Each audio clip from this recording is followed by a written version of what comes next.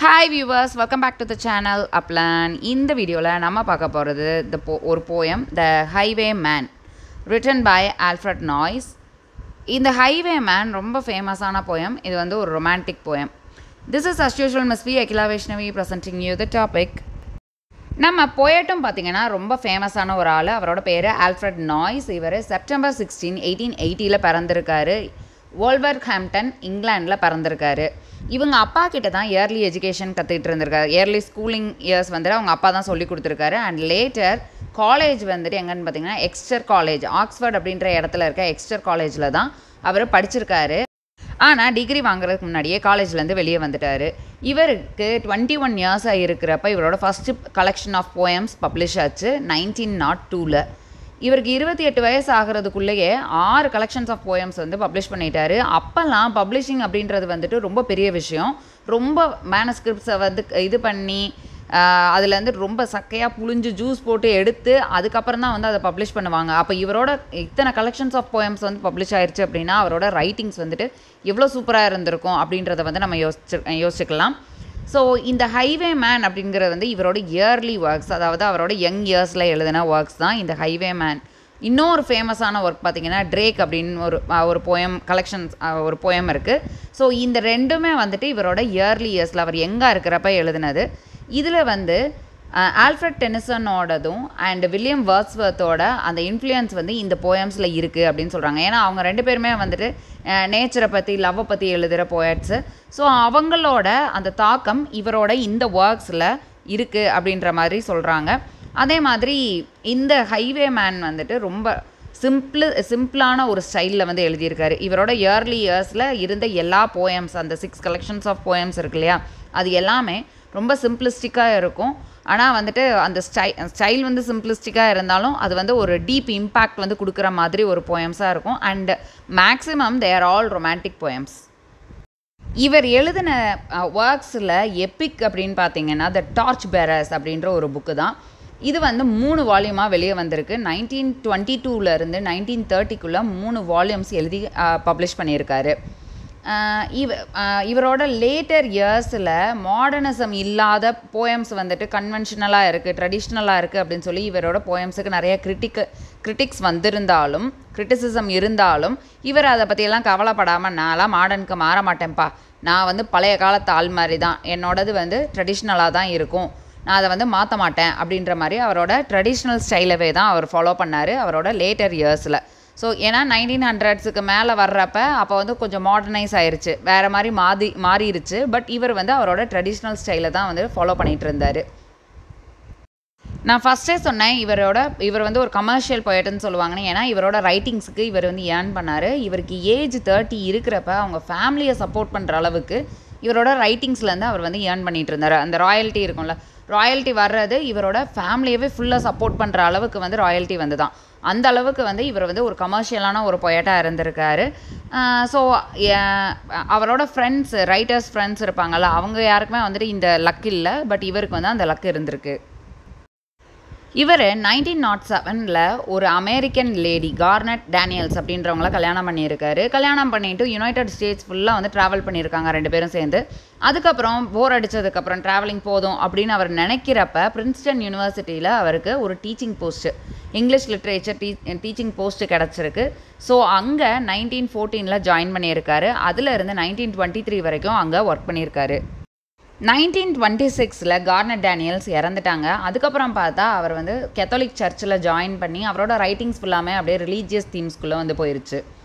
அப்புறம் 1927 மேரி பிளண்டல் அப்படின்ற ஒருத்தவங்கள வந்து கல்யாணம் பண்ணியிருக்காரு. அவங்க கூட அவருக்கு 3 குழந்தைங்க இருந்திருக்காங்க.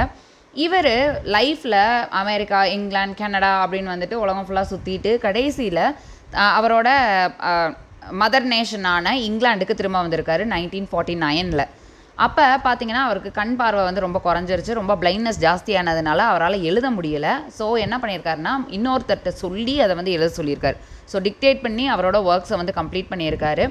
இந்த போயம் மட்டும் இல்லாமல் அவர் வந்து சில்ட்ரன் ஸ்டோரிஸ் எழுதியிருக்காரு, novels, science fiction, fantasy, autobiography, அப்புறம் ட்ராமா மாதிரி எல்லாமே எழுதியிருக்காரு. ஸோ 77 ஏஜில் ஜூன் 25 1958 அவர் இறந்து போயிருக்காரு. அதுக்கு முன்னாடி எவ்வளோக்கு எவ்வளோ எழுத முடியுமோ அவரோட பேஷன் ஃபார் ரைட்டிங்கை வந்துட்டு அவ்வளோக்கு அவ்வளோ வந்து காமிச்சு நிறைய ஒர்க்ஸ் வந்துட்டு பண்ணி அந்த அவரோட அந்த இதை வந்துட்டு ஃபுல்ஃபில் பண்ணியிருக்காரு. அந்த ரைட்டர் அப்படின்ற ஒரு இதை வந்து ஃபுல்ஃபில் பண்ணிவிட்டு 77 ஏஜில் வந்து இறந்து போயிருக்காரு. So the poem the highway man இதில் 2 பார்ட்டாக கொடுத்துருக்காங்க. பட் ஆக்சுவலாக 3 பார்ட்டாக கொடுத்துருந்துருக்கணும். ஸோ இங்கே 2 பார்ட்டாக கொடுத்தது வந்துட்டு ஃபஸ்ட்டு ஒரு செக்ஷன் நடக்கும், ஒரு செட் ஆஃப் சீன்ஸ் நடக்கும், 2வது பார்ட்டில் ஒரு செட் ஆஃப் சீன்ஸ் நடக்கும், அண்ட் கடைசி வந்து பார்த்திங்கன்னா 2 பேராகிராஃப் இட்டாலிக்ஸில் கொடுத்துருப்பாங்க. ஸோ நம்ம ஃபஸ்ட்டு பார்க்கலாம். Part 1. The wind was a torrent of darkness among the gusty trees. The moon was a ghostly galleon tossed upon cloudy seas. The road was a ribbon of moonlight over the purple moor. The wind was a torrent of darkness among the gusty trees. இங்கே Torrent அப்படின்னா ரொம்ப ஃபாஸ்ட்டாக move ஆகிற ஒரு தண்ணி stream அப்படி சொல்லலாம். So இந்த வெள்ளம் அடிச்சுட்டு போகுதில்ல அதுதான் வந்து டாரண்ட்டு. அண்டு கஸ்டி அப்படிங்கிறது இப்போ ஒரு புயல் வருது அப்படின்னா மரங்கள்லாம் ஒரே பக்கமாக வந்து சாஞ்சு நிற்கணும்ல, ஒரு ப்ளோ பண்ண மாதிரி ஒரு அடிச்சு விட்ட மாதிரி இருக்கும்ல, அதுதான் வந்து கஸ்டி. ஸோ இந்த ஃபஸ்ட் லைனில் என்ன சொல்கிறாரு அப்படின்னா அது வந்து ஒரு நைட் டைமு, அப்போ காற்று வீசிக்கிட்டு இருக்கு, அந்த காற்று மரங்களுக்கு நடுவில் வந்து புகுந்து போய்கிட்டு இருக்கு.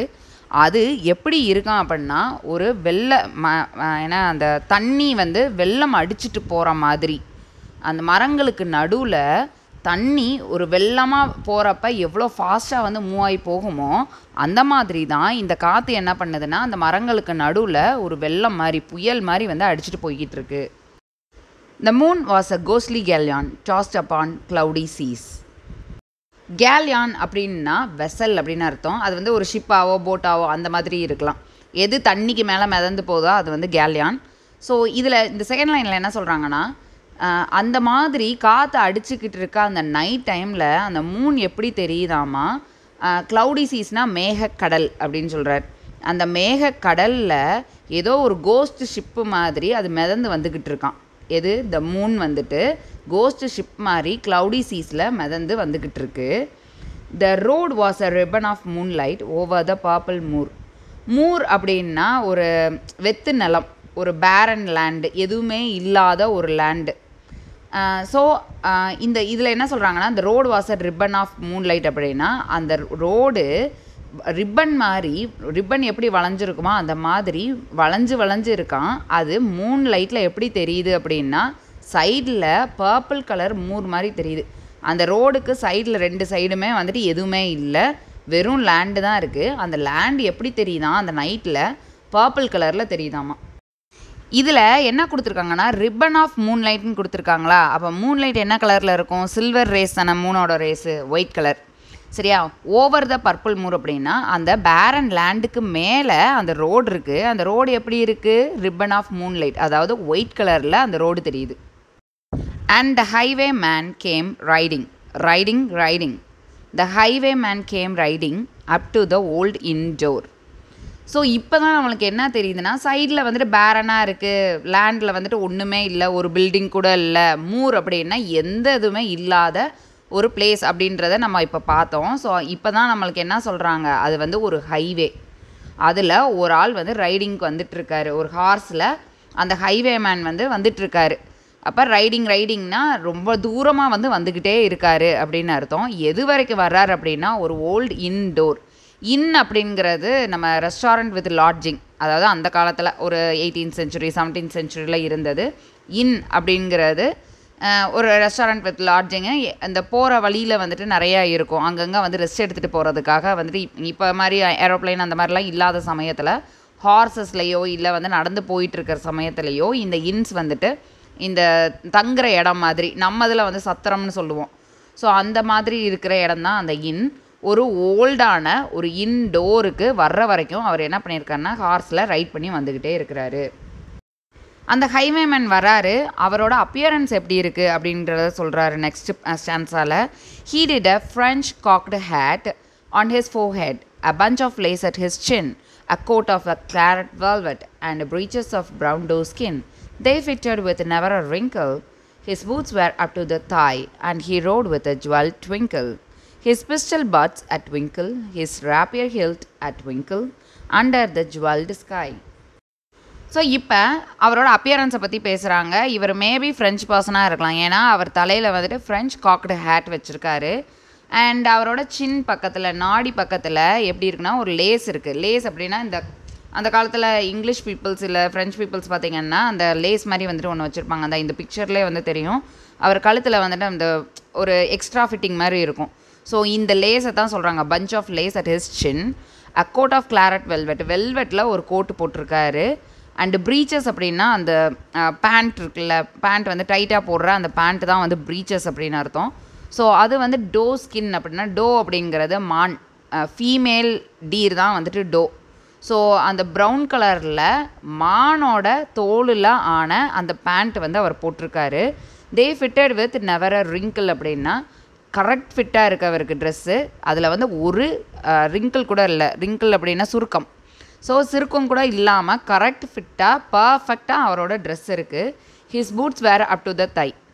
ஸோ அப்போ இருந்த ஃபேஷனுக்கு அவங்க பேண்ட்டுக்கு மேலே பூட்ஸ் போடுற அந்த ஃபேஷன் இருந்தது. ஸோ இவரோட தை வரைக்கும் என்ன இருந்திருக்கு, அவரோட பூட்ஸ் இருந்திருக்கு. And he wrote with a ஜுவல்டு twinkle. அவரை பார்த்தா அப்படியே வந்துட்டு ஒரு ஷைனியாக இருக்குது, ஃபுல்லாக வந்து ஷைனிங்காக இருக்கார். ஹிஸ் பிஸ்டல் பட்ஸ் அ ட்விங்கிள். ஸோ அவரோட பிஸ்டல் பட் அப்படின்னா நம்ம கன் இருக்குல்ல, கன்னோட அடிப்பகுதி எப்படி இருக்குது அப்படின்னா ட்விங்கிளாக இருக்குது.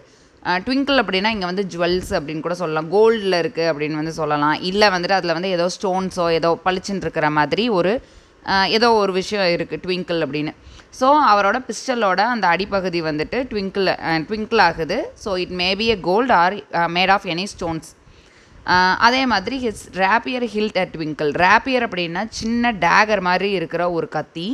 ஸோ அதோட ஹில்ட் அப்படிங்கிறது வந்து நம்ம கைப்பிடி இருக்குல்ல, நம்ம கத்தியோட நம்ம கை பிடிச்சி நம்ம கட் பண்ணுவோம்ல, அந்த கை பிடிக்கிறது தான் ஹில்ட் அப்படின்னு அர்த்தம். ஸோ ரேப்பியர் ஹில்ட் அப்படின்னா கத்தியோட கைப்பிடி. அதுவும் வந்துட்டு எப்படி இருக்குன்னா ட்விங்க்லிங்காக இருக்குது. அது வந்து ஜுவல்லாலேயோ இல்லை வந்து கோல்டாலேயோ இல்லை வேறு ஏதோ ஸ்டோன்ஸாலேயோ வந்துட்டு ஆகிருக்கு. Under the ஜுவல்டு sky. ஸ்கை வந்துட்டு என்ன சொன்னோம், நம்ம ஆல்ரெடி நைட் அப்படின்னு சொன்னோம். ஸோ அப்போ என்ன அப்படின்னா ஸ்டார்ஸ் வந்து மேலே இருக்குது, அதுக்கு கீழே இவரும் ஜொலிச்சுக்கிட்டு இருக்காரு. சரியா, இவர் வந்து ஒரு ஃப்ரெஞ்ச் காக்டு ஹேட் போட்டிருக்காரு, லேஸ் இருக்குது சின்ன பக்கத்தில், கிளாரட் வெல்வெட் அப்படின்றதுல அது வந்து ரொம்ப ரிச் பீப்புள்ஸ் யூஸ் பண்ணுற ஒரு வெல்வெட்டு, அதை வந்து போட்டிருக்காரு. ப்ரீச்சஸ் வந்து டோ ஸ்கின்னால் ஆயிருக்கு. அதில் வந்து ஒரு சுருக்கம் கூட இல்லை. தை வரைக்கும் பூட்ஸ் போட்டிருக்காரு. எல்லா இடத்துலையும் பளபளபளன்னு இருக்குது. அண்டர் த ஜுவல்டு ஸ்கை அப்படின்னா ஸ்டார்ஸ் வந்து ஷைன் ஆகிக்கிட்டு இருக்க அடியில் இவரும் வந்து ஜொலிச்சிட்ருக்காரு. Over the cobbles he clattered and clashed in the dark inn-yard. He tapped with his whip on the shutters, but all was locked and barred. He whistled a tune to the window, and who should be waiting there but the landlord's black-eyed daughter, Bess, the landlord's daughter, plaiting a dark red love knot into her long black hair. So காபிள்ஸ் அப்படின்னா இந்த பிக்சரில் போட்டிருக்கேன்ல, cobble stones அப்படின்னு சொல்லுவாங்க. நம்ம நல்லா வலுவலுன்னு இருக்கும் இந்த resorts அந்த மாதிரி இடத்துலலாம் கீழே நம்ம நடந்து போகிறதுக்காக வச்சுருப்பாங்க. ஸோ அது வந்து காபிள் ஸ்டோன்ஸு. அந்த மாதிரி இந்த இன்னுக்கு வெளியே டார்க் இன் யார்டு அப்படின்றது ஒன்று ஃப்ரண்ட் யார்டாக இருக்கலாம், இல்லைனா பேக் யார்டாக இருக்கலாம். அந்த ஃப்ரண்ட்டில் வந்துட்டு சும்மா இந்த கார்டன் இல்லாமல் சும்மா புல் தர மட்டும் போட்டு வச்சுருப்போம்ல, அது வந்து யார்டு. ஸோ அதை வந்து கார்டன் வச்சுருக்கலாம், it's not a problem. So அந்த யார்டில் இந்த காபிள் ஸ்டோன் வச்சு வந்துட்டு ஒரு பாதை போட்டிருக்காங்க. அதில் இவர் என்ன பண்ணுறாருனா வந்துட்டுருக்காரு. கிளாட்டட் அண்ட் கிளாஷ்ட் அப்படின்னா சத்தம் போட்டுக்கிட்டே அந்த பூட்ஸ் வந்து அதில் வந்து உரசுற சத்தம், இவர் மேலே இருக்கிற அந்த பிஸ்டல்ஸ் இல்லை அந்த கத்தி இல்லை மேலே இருக்கிற ஏதோ ஒரு ஜுவல்ஸ் வந்துட்டு அந்த கிளாஷ் ஆகுது இல்லை, அந்த மாதிரி சத்தம் போட்டுக்கிட்டே இவர் என்ன பண்ணுறாருன்னா அந்த யார்டில் நடந்து வந்துக்கிட்டு இருக்காரு அந்த காபிள் ஸ்டோன்ஸ் மேலே. He taped with his whip. Whip அப்படின்னா நம்ம சாட்டை. ஆன் த ஷட்டர்ஸ் அப்படின்னா டோரில் எந்தெந்த இடத்துல அடைச்சிருக்கோ அந்த இடத்துலலாம் என்ன பண்ணுறாருன்னா விப்பில் சாட்டையை வச்சு அடிச்சுக்கிட்டே வர்றாரு, டேப் பண்ணுறாரு, அதாவது தட்டுறாரு. But all was lock and part. எல்லாம் லாக் ஆகிருக்கு. பார்ட் அப்படின்னா நீங்கள் உள்ளே வரக்கூடாது அப்படின்னு தடுக்குதான். நீங்கள் உள்ளே வர வேண்டாம், நான் வந்து இட் இஸ் லாக்டு, அதனால் நீ வந்து வெளியே நில்லு அப்படின்ற தடுக்கிறது தான் boring. He விசில்டு tune to the window. அப்போ என்ன பண்ணுறாருன்னா விசில் பண்ணுறாரு, ஒரு டியூன் வந்து வச்சு ஒரு விசில் வந்து அந்த விண்டோ பக்கத்தில் பண்ணுறாரு. அப்போ who should be waiting there? அங்கே யார் வெயிட் பண்ணுறா? But the landlord's black-eyed daughter. அந்த இன்னோட ஓனர் இருக்கார்ல, லேண்ட்லார்ட் அப்படின்னா அந்த நிலத்தோட சொந்தக்காரர். ஸோ அந்த இருக்கிற அந்த நிலத்தோட சொந்தக்காரரோட பொண்ணு தான் அங்கே நிற்கிறா. அவளை வந்து black-eyed daughter அப்படின்னு வந்து சொல்கிறார் இவர். அப்போ மேபி வந்துட்டு கண் வந்து அழகாக கருவிழிகளோடு இருக்கலாம் அப்படின்றத கூட வச்சுக்கலாம். ஸோ பெஸ், அவளோட பேர் பெஸ், த லேண்ட்லார்ட்ஸ் டாட்டர். யாருன்னா அந்த இன்னோட அந்த ஓனர் இருப்பார்ல, அவரோட daughter. Plating a dark red love not into her long black hair. லாங்காக இருக்கிற அவளோட பிளாக் ஹேரில் ரெட் கலர் ரிப்பன் வச்சு என்ன பண்ணியிருக்கான்னா ஒரு ரெட் லவ் நாட் போட்டு அதை வந்து பிளைட் பண்ணியிருக்கா. பிளைட் அப்படின்னா நம்ம பின்னுறது. பிளைட்டிங் அ டார்க் ரெட் லவ் நாட் அப்படின்னா இந்த பிக்சரில் வந்து தெரியும், அந்த பின்னி இருக்கிறது வந்து அந்த ரிப்பனோடு சேர்ந்து பின்னிருப்பா. ஸோ அது வந்து ஒரு ரெட் லவ் நாட் அப்படின்ற மாதிரி வந்து சொல்கிறாங்க. ஸோ ஒரு நாள் நைட்டு ஒரு ஹைவே மேன் ரைடிங் வராரு. ஒரு ஓல்டு இன்டோர் வரைக்கும் வந்துட்டு வந்திருக்காரு. அவர் இறங்கினோடனே அவரோட அப்பியரன்ஸை வந்து பார்க்குறோம். ரொம்ப ரொம்ப நீட்டாக ரொம்ப ரிச்சான பர்சன் மாதிரி நம்மளுக்கு தெரிகிறாரு. அவர் வந்து அந்த இன்டோர் எல்லாத்தையும் வந்து தட்டி பார்க்குறாரு, ஆனால் யாருமே திறக்கல. அதுக்கப்புறம் பார்த்தா ஒரு விண்டோ பக்கத்தில் போய் நின்று ஒரு விசில் அடிக்கிறாரு. பார்த்தா ஒருத்தி வந்து திறக்கிறா. அது அவள் பேர் வந்து பெஸ்ஸு, அந்த லேண்ட்லார்டோட டாட்டர். ஸோ அவளோட லாங் பிளாக் ஹேரில் ஒரு ரெட் லவ் நாட் போட்டு ஒரு பிளைட் பண்ணியிருக்கா. ஸோ அப்போ இதுலேருந்து என்ன தெரியுது அப்படின்னா அவங்க 2 பேரும் லவ்வர்ஸு. டெய்லி வந்துட்டு இப்படி தான் மீட் பண்ணுறாங்க போல். ஸோ மேபி அதனால தான் அவர் வந்து விசில் அடித்தோடனே இவள் வந்து கரெக்டாக திறந்துட்டா. அவருக்காக அவள் என்ன பண்ணியிருக்கான்னா நல்லா அலங்காரம் பண்ணிட்டு வந்திருக்கா. And dark in the dark old inn yard, a stable wicket creaked, where Tim the oldster listened. His face was white and peaked. His eyes were hollows of madness, his hair like mouldy hay. But he loved the landlord's daughter, the landlord's red-lipped daughter. Dumb as a dog he listened, and he heard the robbers say. And dark in the dark old inn yard, a stable wicket creaked. Stable அப்படின்னா அந்த hours எல்லாம் வச்சுருப்பாங்களா, அனிமல்ஸை வந்து இது பண்ணி வச்சுருப்பாங்களா, அது வந்து stable அப்படின்னு சொல்லுவாங்க. விக்கெட் அப்படின்னா ஒரு கேட், இந்த கார்டன் கேட் இருக்கும்ல அந்த மாதிரி. இங்கே ஸ்டேபிள் விக்கெட் அப்படிங்கிறது அந்த ஹார்ஸை வந்து பூட்டி வைக்கிறதுக்கு ஒரு டோர் இருக்கும்ல, அதுதான் அந்த ஸ்டேபிள் விக்கெட். க்ரீக்கட் அப்படின்னா சத்தம் கொடுக்குது அப்படின்னு அர்த்தம். ஸோ அப்போ ஒரு டார்க்கான ஒரு பிளேஸில் அந்த டார்க் இன்யார்டு, ஆல்ரெடி வந்து அந்த இன்யார்டு வந்துட்டு ரொம்ப டார்க்காக இருக்குது, அதுலேயும் டார்க்காக இருக்கிற ஒரு பிளேஸில் ஒரு கேட்டு சத்தம் கொடுக்குது, திறக்கிற மாதிரி ஒரு ஏதோ அசைகிற மாதிரி ஒரு சத்தம் கொடுக்குது. வேர் டிம் த ஆல்ஸ்டர்னால் அந்த ஸ்டேபிள் பாய், கார்டனை வந்து பராமரிக்கிறவங்க இல்லை வந்து ஹார்ஸை வந்து பார்த்துக்கிறவங்க, இவங்க தான் வந்துட்டு ஆல்ஸ்டர்ஸு. ஸோ வேர் டிம், அந்த ஆல்ஸ்டரோட பேர் என்னதுன்னா டிம். அவன் நின்று கேட்டுக்கிட்டு இருக்கான். His face was white and பீக்ட். யாரை பார்த்து கேட்டுட்ருக்கான்னா இவங்க 2 பேரும் என்ன பண்ணுறாங்க அப்படிங்கிறத பார்த்து லிசன் பண்ணிக்கிட்டு இருக்கான். என்ன பண்ணுறாங்க என்ன பேசுகிறாங்கன்றதை கேட்டுட்ருக்கான். His face was white and peaked. அவன் ஃபேஸ் அப்படியே வெளிரி போயிருக்கு. ஏன் அப்படின்னா அவன் பார்க்குற அந்த சீன் வந்து பிடிக்கலை. அதனால் வந்துட்டு ஒரு மாதிரி ஒரு அனாயன்ஸில் வந்துட்டு அவனோட ஃபேஸ் வந்து வெளிரி போயிருக்கு. அண்ட் பீக்டு அப்படின்னா ஒரு விஷயத்தை வந்து கேட்கணும் அப்படின்னா நம்ம எப்படி வந்துட்டு எல்லாத்தையும் ஷார்பன் பண்ணி வச்சுருப்போம்ல நம்மளோட சென்சஸ் எல்லாத்தையும், அதுதான் வந்து அந்த பீக்டு. அவங்க என்ன பேச போகிறாங்க அப்படின்றத வந்து கேட்குறதுக்காக எல்லாத்தையும் வந்து ஷார்பன் பண்ணி வச்சுருக்கான். His eyes where hollow of madness, his hair like மௌல்டி ஹே. அவனோட ஐஸ் வந்துட்டு ஒரு பைத்தியக்காரத்தனமாக வந்துட்டு ஒரு ஹாலோ, அப்படி பைத்தியக்காரனை வந்து பார்த்த மாதிரியே இருக்கிறான் அவனோட கண். அவனோட ஹேர் எப்படி இருக்குன்னா மௌல்டி ஹே. மௌல்டி அப்படின்னா இந்த ஸ்பாயில் ஆகி போன ஹே அப்படிங்கிறது வந்து நம்ம வைக்கோல். அதே வந்து ஒரு தண்ணியில் மூழ்கி இந்த ஃபங்கஸ் ஆகி இப்படி இருக்கும்ல, அதுதான் வந்து மௌல்டி. சரியா, ஃபங்கை அப்படின்றதான் மவுல்ஸு. ஸோ இந்த மௌல்டி ஹே அப்படின்னா அந்த மாதிரி ஒரு மாதிரி ஸ்பாயில் ஆகி போயிருக்கிற அந்த வைக்கோல் மாதிரி அவன் தலை இருக்குது, அவன் ஹேர் இருக்குது. But he love the landlords daughter. So இவன் ஏன் இப்படி நிற்கிறான் அப்படின்னா அவனோட ஜெலஸ் தான் காரணம். ஏன்னா அவனும் அவளை வந்து லவ் பண்ணுறான். அவள் வந்து அவளோட லவரை மீட் பண்ணுறது வந்து இவனுக்கு பிடிக்கல. அதனால தான் அவன் ஃபேஸ் வந்துட்டு ரொம்ப ஒயிட் ஆயிருச்சு. அவன் வந்து என்ன பேச போகிறாங்க அப்படின்றத வந்து காது கொடுத்து நல்லா கேட்டுகிட்டே இருக்கான். அவன் வந்து ஒரு மேட் பர்சன் மாதிரி வந்துட்டு அங்கே நின்றுட்டுருக்கான். ஸோ ஏன் அப்படின்னா இவனும் அந்த பெஸ்ஸை வந்து லவ் பண்ணுறான். So the landlords red lift daughter. So இவன் பேசுகிறப்ப என்ன அவன் வந்துட்டு பிளாக் ஐடு டாட்டர் அப்படின்னு வந்து அவர் சொல்லுவார். ஸோ இவன் ரெட் லிப்டு டாட்டர் அப்படின்ற மாதிரி சொல்கிறான். Dump as a talk he listen. என்ன பண்ணுறதுனே தெரியாமல் சும்மா ஏதோ ஒரு நாய் மாதிரி நின்று அதை வந்து ஒட்டு கேட்டுட்ருக்கான். என்ன பேசுகிறாங்க அப்படிங்கிறத ஒட்டு கேட்டுட்ருக்கான். அப்போ ஹீ ஹியர் த ராபர் சே. அப்போ தான் அந்த ராபர் என்ன சொல்கிறான் அப்படிங்கிறத கேட்குறான். இப்போ தான் நம்மளுக்கு தெரியுது அந்த ஃப்ரெஞ்சு ஹேட் வச்சுட்டு இதில் வந்தார்ல நல்ல ரிச் பர்சன் மாதிரி வந்த அந்த highway man he was a ராபர். அதை இந்த டிம் த ஆல்ஸ்டர் தான் வந்து நம்மளுக்கு சொல்கிறான். அந்த ராபர் என்ன சொல்கிறான் அப்படிங்கிறத ஒரு நாய் மாதிரி நின்று கேட்டுட்ருக்கான் இந்த ஆல்ஸ்டர். One kiss my Fani sweet heart, I am after a prize tonight, but I shall be back with the yellow gold before the morning light. Yet, if they press me sharply and harry me through the day, then look for me by moonlight, watch for me by moonlight. I will come to thee by moonlight, though hell should bar the way. Fani sweet heart அப்படின்னா அவள் ஒல்லியாக இருக்கா அப்படின்னு அர்த்தம். So என்னோடய Fani sweet heart எனக்கு வந்து ஒரு கிஸ் கொடு, நான் இன்றைக்கி நைட்டு ஒரு ப்ரைஸை போய் எடுக்க போகிறேன். அதாவது அந்த ஒரு விஷயத்துக்கு பின்னாடி வந்து நான் ஓட போகிறேன், அதனால் எனக்கு வந்து ஒரு கிஸ் கொடுத்து என்னை அனுப்பி வை.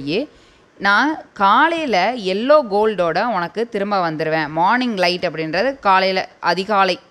ஸோ அப்போ எல்லோ கோல்டோட நான் உங்ககிட்ட திரும்பி வந்துடுவேன்.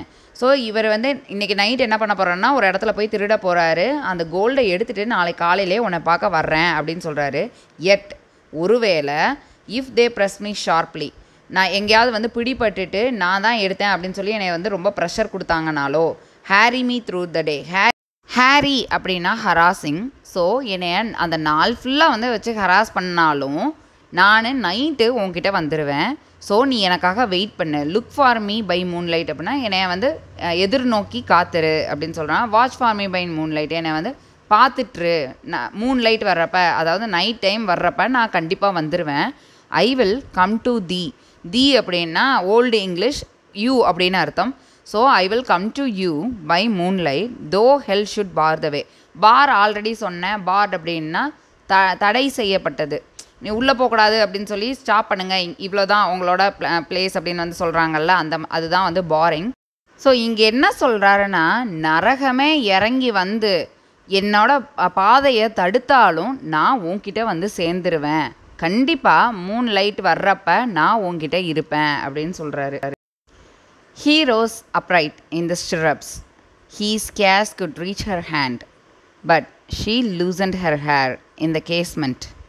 His face burnt like a brand, as the black cascade of perfume came tumbling over his breast, and he kissed its waves in the moonlight. Oh, sweet black waves in the moonlight. Then he tugged at his rein in the moonlight and galloped away to the west. Stirrups அப்படின்னா இந்த ஹார்ஸுக்கு சைடில் நம்ம ஒரு சின்ன கம்பி போட்டு ஏறுவோம்ல, அதுதான் வந்துட்டு ஸ்டிரப்ஸ். ஸோ இது இல்லை அப்படின்னா அந்த விண்டோக்கு கீழே ஏதாவது சின்ன லேடர் மாதிரியோ இல்லை சின்ன கம்பி மாதிரியோ இருந்துச்சு அப்படின்னா அது வந்து ஸ்டிரப்ஸு. ஏன்னா இவர் வந்து ஹார்ஸில் உட்காந்துருக்காரு அப்படின்னு நம்ம சொல்லலை. மேபி ஹார்ஸில் சைடில் இருக்கிற அந்த இதில் வந்து எந்திரிச்சு நிற்கிறாரோ, இல்லை வந்துட்டு அவர் கீழே நின்னாலும் அந்த விண்டோவுக்கு கீழே ஏதோ ஒரு ஸ்பேஸில் வந்து ஒரு சின்ன கம்பி மாதிரி இருக்கிற இடத்துல வந்துட்டு ஏறி நிற்கிறாரோ, ஏதோ ஒரு இது ரெண்டில் ஏதோ ஒன்று வச்சுக்கலாம். பட் இந்த பிக்சர் படி பார்த்தீங்கன்னா ஹார்ஸ் மேலே அவர் உட்காந்துருக்காரு. ஸோ ஹார்ஸில் வந்து அந்த சைடில் அந்த ஏறுவாங்கள்ல, அதில் வந்துட்டு எந்திரிச்சு இப்படி நிற்கிறாரு. ஹீரோஸ் அப்ரைட் இன் தி ஸ்டிரப்ஸ். ஸோ எந்திரிச்சு எக்கி நிற்கிறாரு. He ஸ்கேஸ் good reach her hand. ஸ்கேஸ் அப்படின்னா பத்தலை அப்படின்னு அர்த்தம்.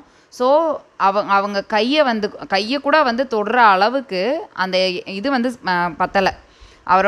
அவர் எந்திரிச்சு நின்றும் கூட அவங்கள வந்து டச் பண்ண முடியாத அளவுக்கு வந்துட்டு 2 ஸ்பேஸ் இருக்குது. ஏன்னா அவங்க மேபி வந்துட்டு ஃபஸ்ட் ஃப்ளோரில் இருக்கலாம், இவர் கீழே இருந்து அவங்கள வந்து பார்க்கலாமா இருக்கும். ஸோ அதனால் வந்துட்டு அவங்களுக்கு பத்தலை. கேஸ்மெண்ட் அப்படின்னா நம்ம அந்த விண்டோவில் வந்துட்டு நம்ம ஸ்லைடர்ஸ் எல்லாம் போட்டிருக்கோம்ல, அது வந்து கேஸ்மெண்ட்டு. ஸோ அந்த கேஸ்மெண்ட் வழியாக என்ன பண்ணுறாங்க அப்படின்னா அவங்களோட ஹேரை வந்து லூசன் பண்ணுறாங்க. அவங்க ப்ளேட் பண்ணியிருக்காங்கல்ல, பின்னி போட்டிருக்க அந்த ஹேரை கலட்டி விடுறாங்க. ஷி லூசன்ட் ஹர் ஹேர் இந்த கேஸ்மெண்ட். அந்த விண்டோவுக்கு வெளியே என்ன பண்ணுறாங்கன்னா அவங்க ஹேரை லூசன் பண்ணுறாங்க. His face burnt like a brand அப்படின்னா டார்ச்னு அர்த்தம், லைட் மாதிரி.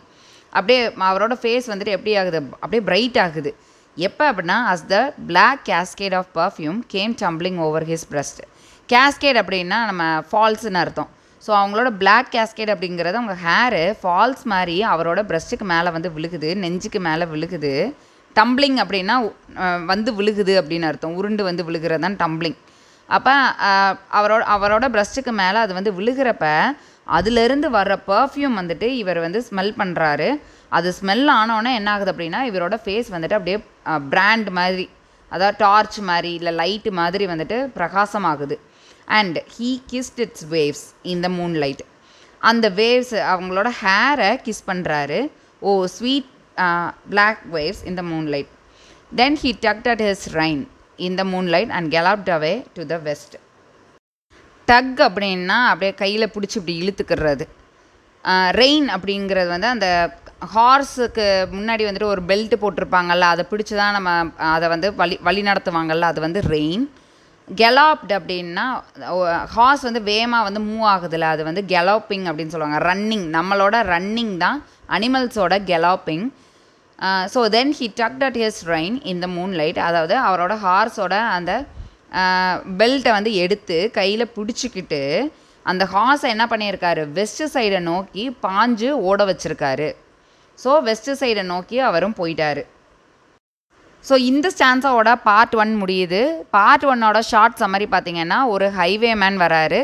அவர் நைட் டைமில் நல்ல காற்று பயங்கரமாக வீசிக்கிட்டு இருக்கிறப்ப வர்றாரு. எங்கே வரைக்கும் வர்றாரு அப்படின்னா ஒரு இன்னுக்கு வர்றாரு, ஒரு ஓல்டு இன்னு. அங்கே வந்து எல்லாத்தையும் தட்டி தட்டி பார்க்குறாரு, எதுவுமே வந்து ஓப்பன் ஆகலை. கடைசியில் ஒரு விண்டோவுக்கு கீழே நின்று விசில் அடிக்கிறாரு. அப்போ ஒரு பொண்ணு அந்த விண்டோவை ஓப்பன் பண்ணுறா. அவளோட பேர் பெஸ்ஸு. அவள் வந்து அந்த லேண்ட்லார்டோட பொண்ணு. ஸோ ஹேரில் வந்துட்டு ரெட் லவ் நாட் போட்டிருக்கிறதுனால நம்மளுக்கு தெரியுது அவங்க 2 பேரும் லவ்வர்ஸ் அப்படின்னு. இப்போ இவங்க 2 பேரும் பேச போகிறத டிம் அப்படின்ற ஒருத்தன் ஒரு ஓரத்தில் என்ன கேட்டுட்ருக்கான், ஒரு டார்க்கான பிளேஸில் என்ன கேட்டுட்ருக்கான். அவன் வந்துட்டு ஆல்ஸ்டர் அப்படின்னா அந்த ஸ்டேபிள் பாய் இல்லை கார்டன் வந்து பராமரிக்கிறவங்க இந்த மாதிரி இருக்கிற அந்த பையன் வந்து கேட்டுட்ருக்கான். ஏன் அப்படின்னா அவன் வந்து ரொம்ப ஜெலஸில் இருக்கான். அவன் வந்து ஒரு மேட் பர்சன் மாதிரி, அவனோட ஐஸ் இருக்குது, அவனோட ஹேர் வந்து மவுல்டி ஹேவாக இருக்குது. ஸோ அவன் வந்து என்ன பேசுகிறாங்க அப்படிங்கிறத வந்து ஒட்டு கேட்டுட்டு நிற்கிறான். அப்போ ஏன் அப்படின்னா அவனும் இந்த ரெட் லிப்டு டாட்டரை வந்துட்டு லவ் பண்ணுறான், லேண்ட்லார்டோட டாட்டரை லவ் பண்ணுறான். அதனால தான் அந்த ஜெலஸில் வந்துட்டு இவங்க என்ன பேச போகிறாங்க அப்படின்றத பார்க்குறான். வந்து நம்ம அவரோட அந்த ஹைவே மேனோட அப்பியரன்ஸ் வர்றப்ப நம்ம வந்து யோசிப்போம் அவர் வந்து ஒரு நல்ல ரிச் பர்சனாக இருப்பார் போல் அப்படின்னு. ஆனால் டிம் தான் வந்து சொல்லுவான் அவர் வந்து ஒரு ராபர் அப்படின்னு. ஸோ அவங்க 2 பேரும் என்ன பேச போகிறாங்க அப்படின்னு கேட்டால் அவர் வந்து சொல்லுவார், எனக்கு ஒரு கிஸ் கொடு, இன்றைக்கி நைட்டு நான் ஒரு இடத்துல திருட போகிறேன், அதை திருடிட்டு நாளைக்கு காலையிலே வந்துடுவேன். ஒருவேளை பிடிபட்டுக்கிட்டாலோ இல்லை அங்கே எங்கேயாவது மாட்டிக்கிட்டாலோ நான் நைட்டுக்குள்ளே கண்டிப்பாக வந்துடுவேன். நடுவில் நரகமே வந்து நின்னாலும் நான் அதையும் தாண்டி உங்ககிட்ட நைட்டு வந்து சேர்ந்துருவேன். ஸோ என்னை வந்து எதிர்பார்த்துட்ரு அப்படின்னு அவர் சொல்கிறாரு. அதுக்கப்புறம் பார்த்தா 2 பேருக்கும் வந்துட்டு அந்த கேப் வந்துட்டு ரொம்ப ஜாஸ்தியாக இருந்ததுனால இவர் எந்திரிச்சு நின்று பார்க்குறாரு. அப்படியே அவங்க ஹேண்டை வந்து ரீச் பண்ண முடியலை. ஸோ அவங்க என்ன பண்ணுறாங்கன்னா அவங்களோட ஹேரை வந்து லூசன் பண்ணி விட்றாங்க. அதுலேருந்து வர்ற அந்த ஸ்மெல்னால் இவரோட ஃபேஸ் வந்து பிரைட் ஆகுது. ஸோ அதை அப்படியே கிஸ் பண்ணிவிட்டு அவரோட ஹார்ஸை வந்து தட்டி விடுறாரு. வெஸ்ட் பக்கமாக வந்துட்டு அவர் போகிறாரு. ஸோ இதோட பார்ட் 1 எண்ட் ஆகுது. ஸோ பார்ட் 2வும் அந்த கடைசியில் இருக்க இன்னொரு பார்ட்டும் இன்னொரு வீடியோவாக போடுறேன். பிகாஸ் இது ஆல்ரெடி வந்து 30 minutes ரீச் ஆயிருச்சு. So thank you for listening to this and thank you for always being with me. Like, share and comment as usual. And if you have any doubts, put it in the comment and I will get to it as soon as possible. And don't forget to subscribe the channel, Uplearn. And next video பார்க்குற வரைக்கும் bye bye.